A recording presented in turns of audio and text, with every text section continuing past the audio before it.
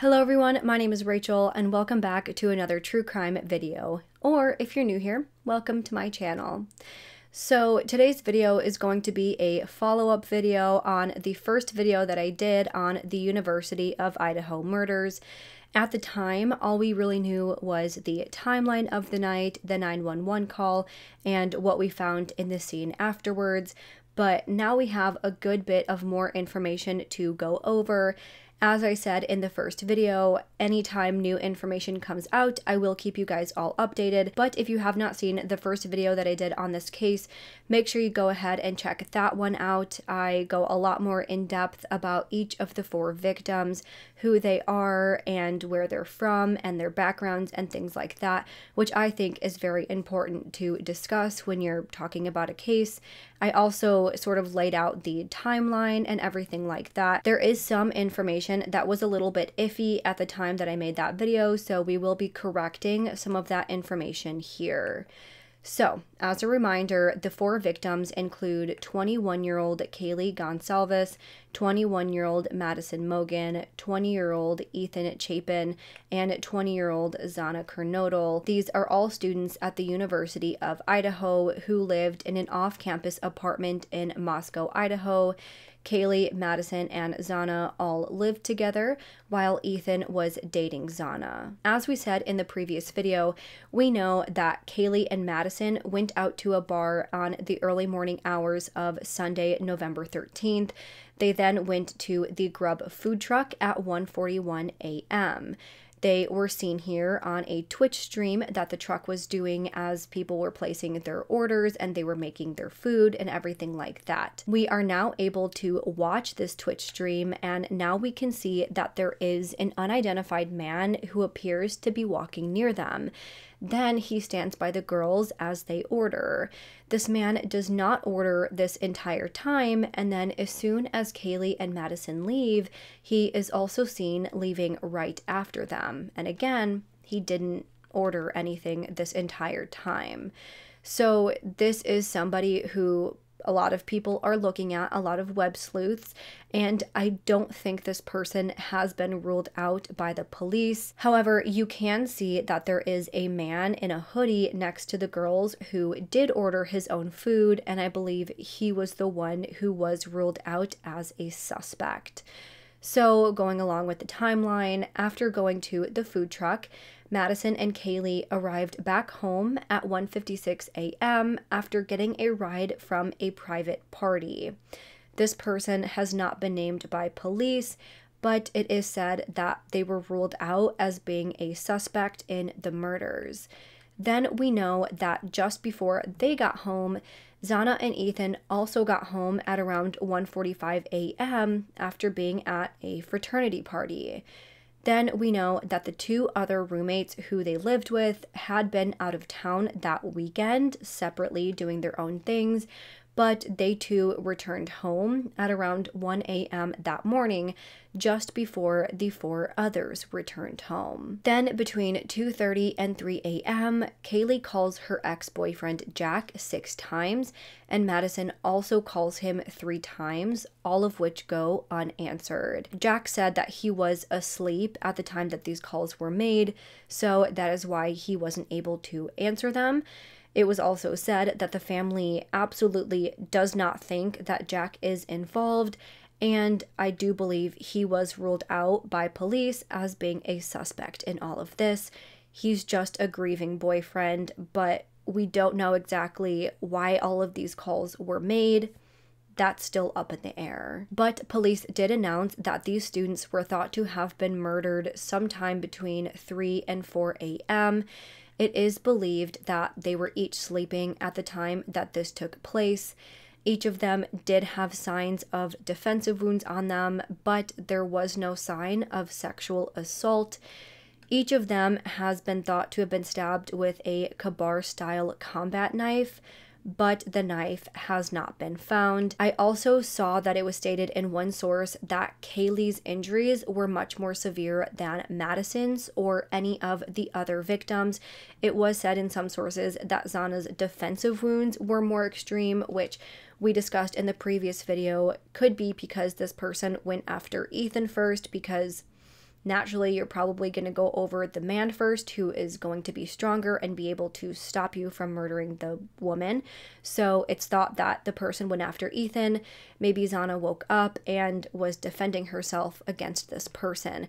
But it was said that overall, Kaylee's wounds were the worst. Then going back to the timeline, later that morning, the two roommates who were not attacked, they had woken up.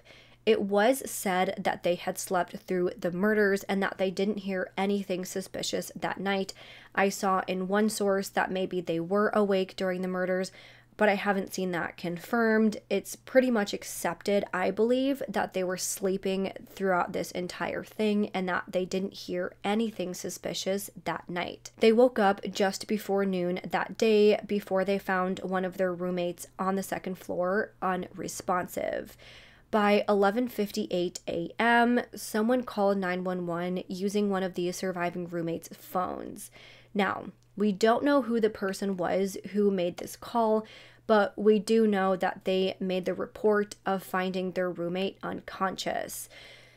This was something that was discussed a lot in the first video. It was said that this scene was a bloodbath. There was blood everywhere. It was clear that they had been stabbed. So why did this person report that they just found an unconscious person? Did they see them? Did they not see them? Some people discussed that maybe they had knocked on the door of their roommate and it was locked and that this person just was not waking up, so they thought that there could be something wrong, so that's why they called the police.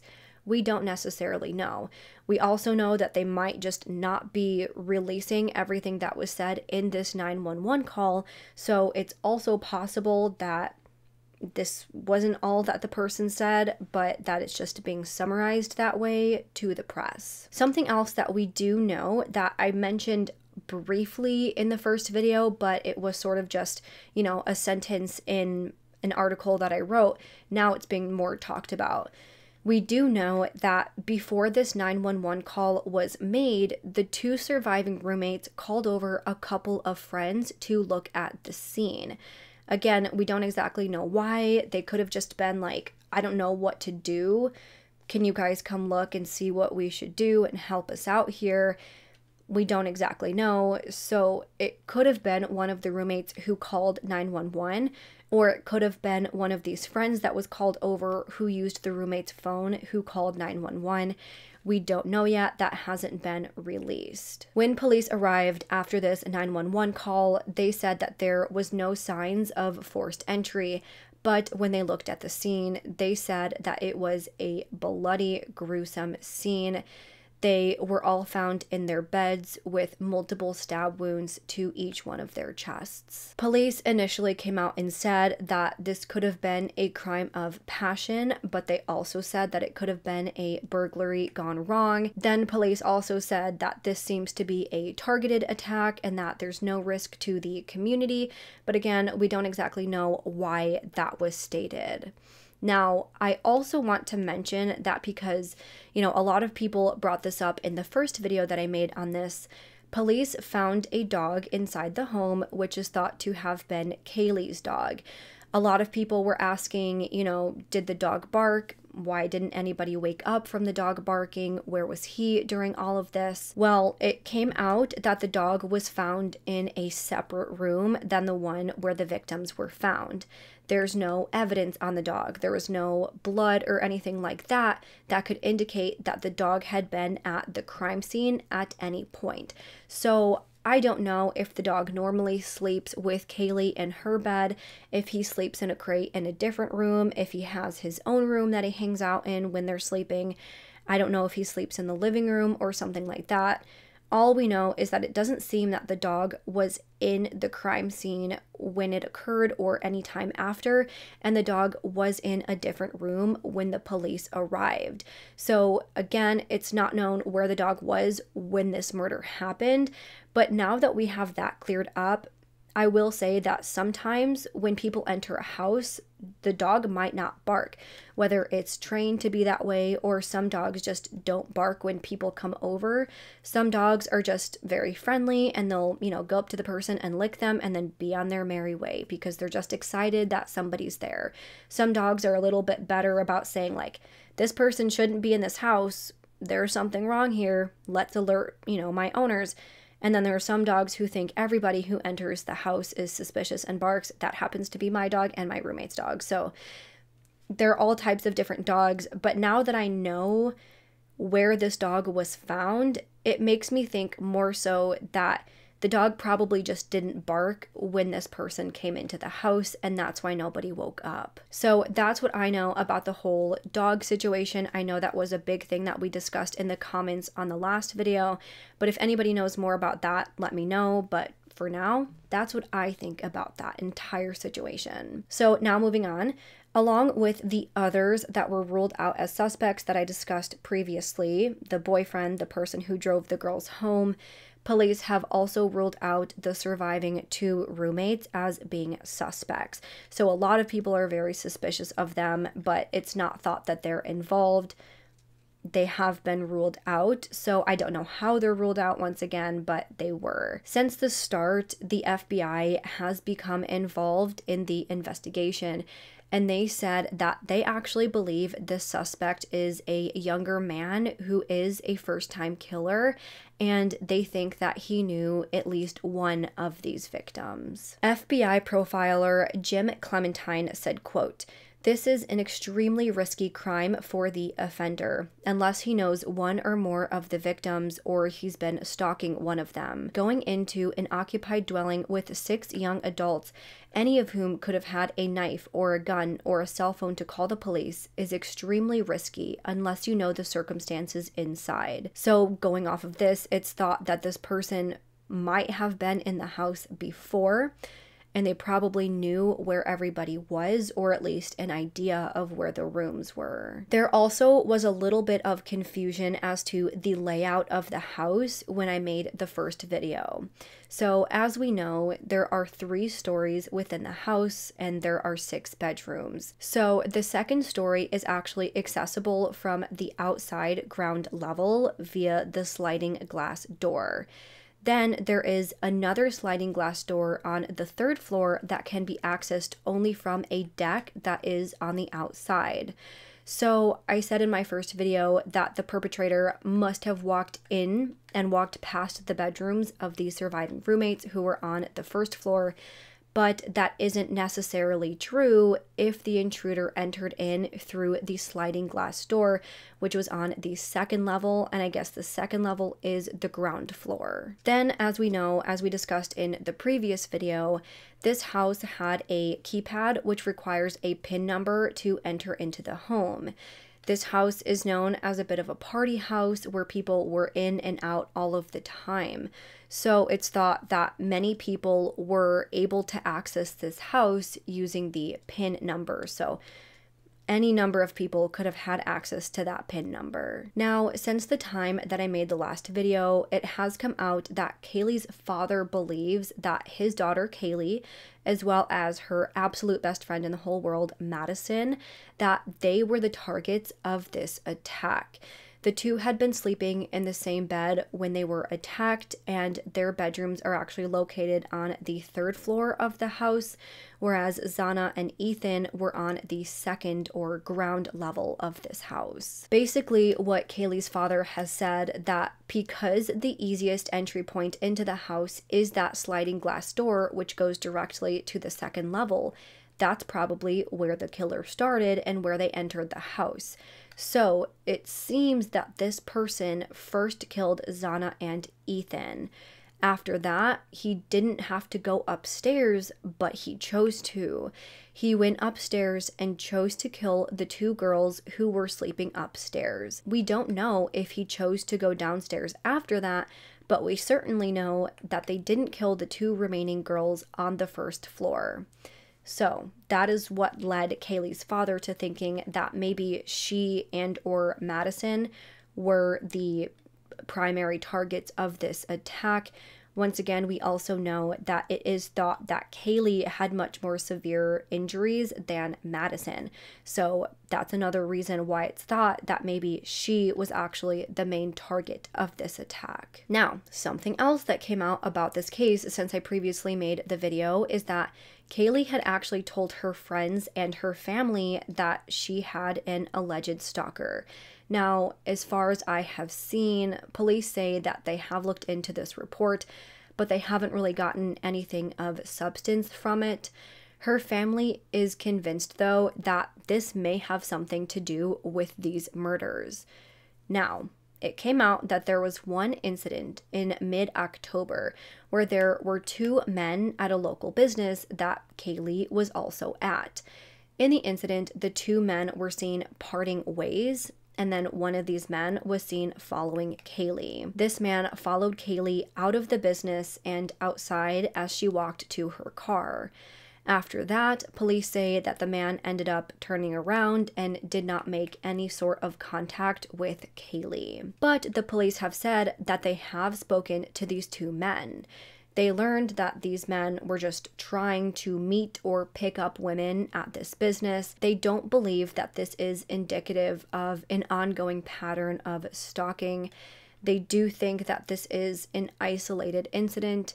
There's no evidence to suggest that this is related to the stalker that Kaylee had talked about, or that these two men are in any way involved in these murders. Then another thing to add is that shortly before these murders, Kaylee had actually posted an ad to Facebook Marketplace to sell her old car. Some people have said that maybe Kaylee ended up meeting up with someone who said that they were interested in buying the car, and maybe this is where she met the person who she said was her stalker. Maybe this person could have something to do with the murders, and this person, saw Kaylee that day, became obsessed with her, started stalking her, and then this is what happened. It's just another possibility of the many possibilities. The FBI has said that right now they are looking at the behavioral aspects of this crime. They are trying to understand the victimology in order to try to find the motive. They need to know about the relationships that the people in this house had with each other and as well as with other people outside of the house.